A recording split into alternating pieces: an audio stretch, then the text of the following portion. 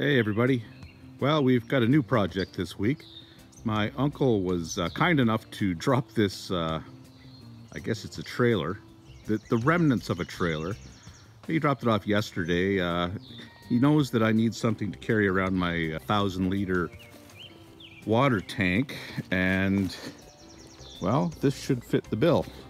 It's a little bit rough, but you know, it's within tolerance. The beautiful thing about it is it has the exact same patina as the tractor, so it's going to fit right in. I'm not quite sure what the point of this thing was, and I'll probably never know, to be honest with you, but it's got a lot of weird stuff on it, and it's, you know, a little haggard.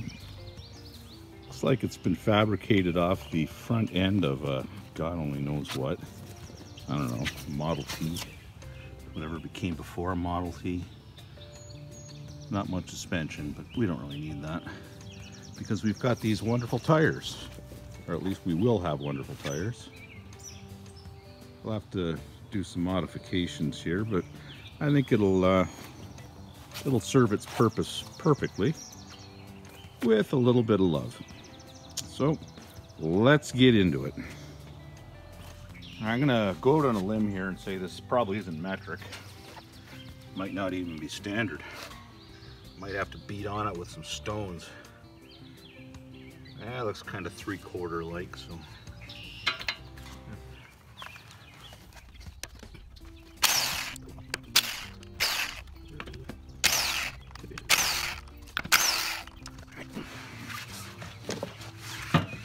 So what do we got here?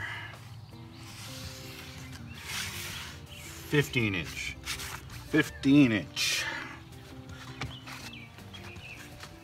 And on this side we've got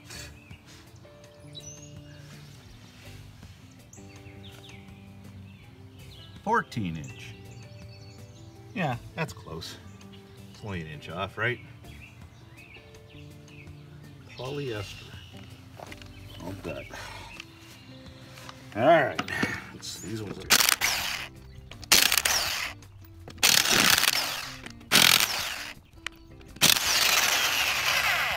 Well, on the positive side of things, they all came out. That's about as positive as I can get on this. Yeah, it's looking kind of rough, but we'll deal with it. I dropped the wheels off at the local tire shop. They're gonna take a look around and see if they can find something used for me. It'll probably take them a few days or a week, but it'll be worth the wait. The tires don't need to be highway ready or anything like that. They're just going to be used on this wagon to basically go between the pond and my garden, you know, a couple 100 yards over the lawn.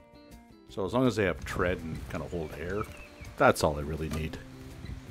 Just before I tore the sawmill down, I cut up these cross members so that I can set the track up on something a little bit more stable. Out on the lawn, they were just kind of floating on the grass, and the whole sawmill kind of moved around with time. So I wanted to add something with a little bit of weight, and that will probably, you know, hold it in place.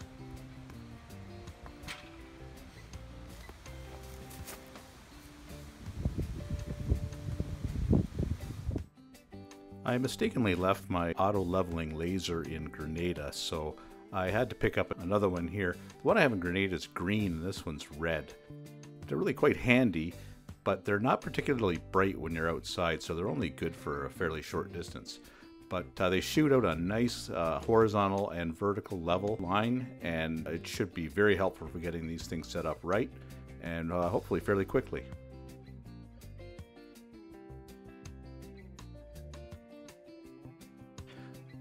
This is the first time that I've actually tore down and reset up the OS18.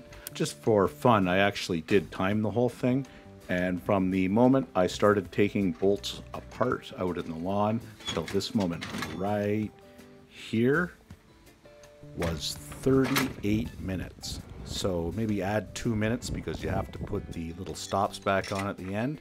About 40 minutes to completely tear it down and set it up leveled on these cross members that I have. This is a freshly cut locust log.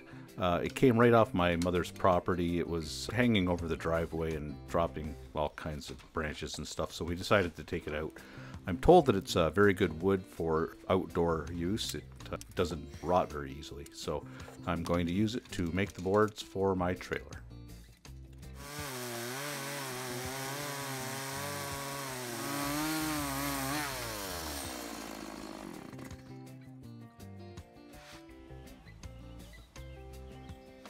I think this is a pretty good sized log, so what I'm going to do, rather than try to cut to a particular size to fit onto the trailer, I'm just going to square off the log to the biggest cant that I can kind of work with, and then I'm going to let the log tell me how big a board I can make to fit onto the trailer. I did a kind of a guess based on how straight the log was, that I should be able to get something 1.5 inches thick, maybe a little bit more, by 4.25 inch wide. So that's my guess, and there's more than enough log there to get the job done. So let's see how close I get.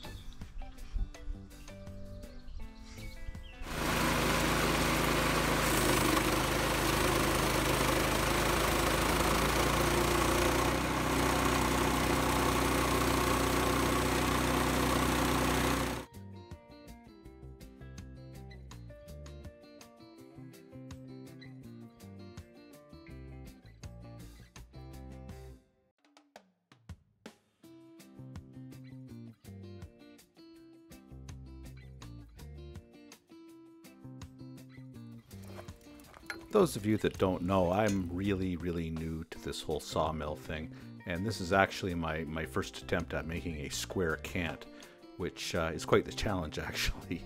So I guess I have to do a little bit of work setting up the machine, the little stops, to get a better right angle there.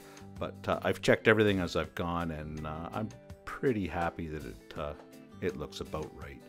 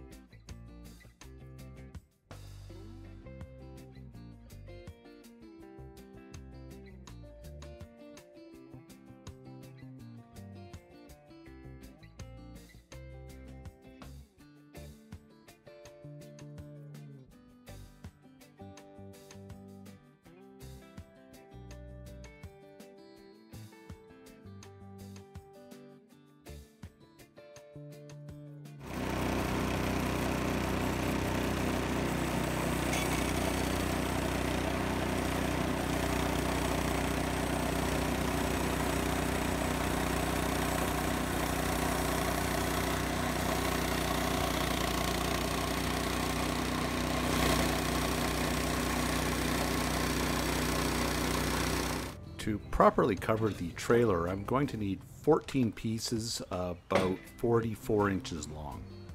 These are a little bit over 8 feet, but not quite 9, so they'll definitely be long enough to get 2 lengths out of. And it looks like I'm going to, in total, get 10 boards that are 1 3/4 inches thick and 4.5 inches wide, which is awesome. So the extra pieces, I actually have another project in mind for them. So I'm going to set them on my drying pile in my shipping container and get to them later.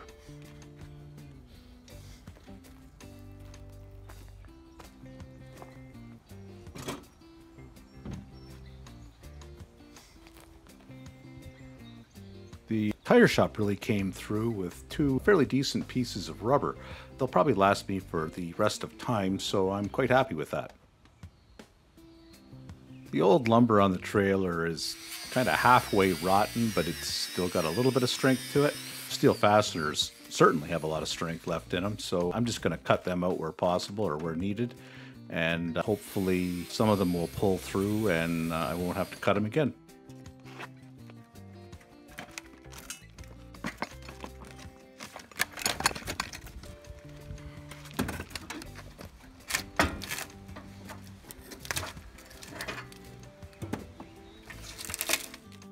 Most of the bolts have firmly rusted themselves into the angle iron frame, and I had to use a cutoff wheel to get them down flush. Then I cleaned the top of all the angle iron with one of these little flapper wheels, and that's good enough. I'm just going to bolt the wood straight to it. I'm probably going to have to drill all new holes, but that shouldn't take too long.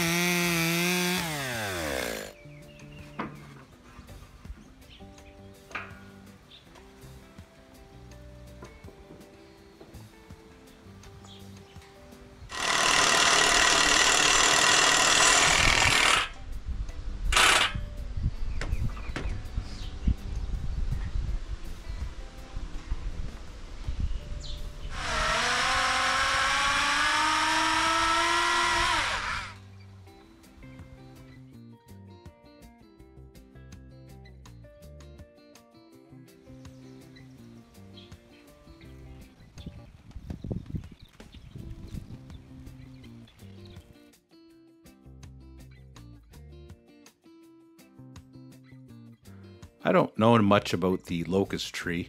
Apparently there's a black locust and a honey locust.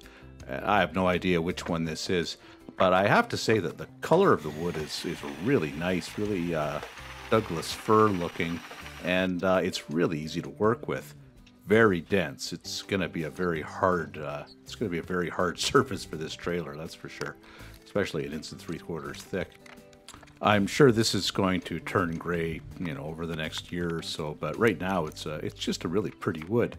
I do have a few pieces set aside in my drying room, plus I have at least 1 or 2 more logs, plus I have another tree standing that probably has to come down. So my brother has a small wood shop, and I'll dry some of this up and give it to him, and I don't know, he can make small boxes or something out of it, and I want to see how it finishes up, because I'll bet you it looks pretty nice.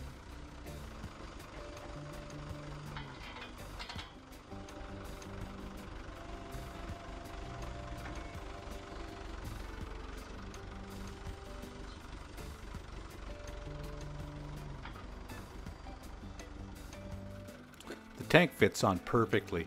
I'm going to have to put some little cleats around the bottom so it doesn't slide around, but for right now I'm just going to use this thick strap until I find out just exactly where the balance point is, so that I can take it off the tractor and it doesn't flip backwards or drive down into the ground.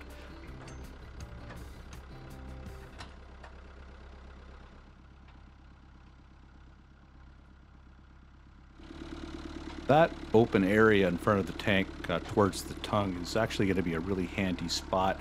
I water my garden with a 12-volt bilge pump and a marine battery, so I need a little bit of room. Plus, I use that same pump and battery with a hose to fill this thing at the pond. It's nice to have a spot where I can set all this stuff down. Maybe I'll make it a little enclosure so it doesn't get wet when it rains. But for now, it works, and I'm pretty happy with it. So thanks for watching, and please subscribe if you haven't already.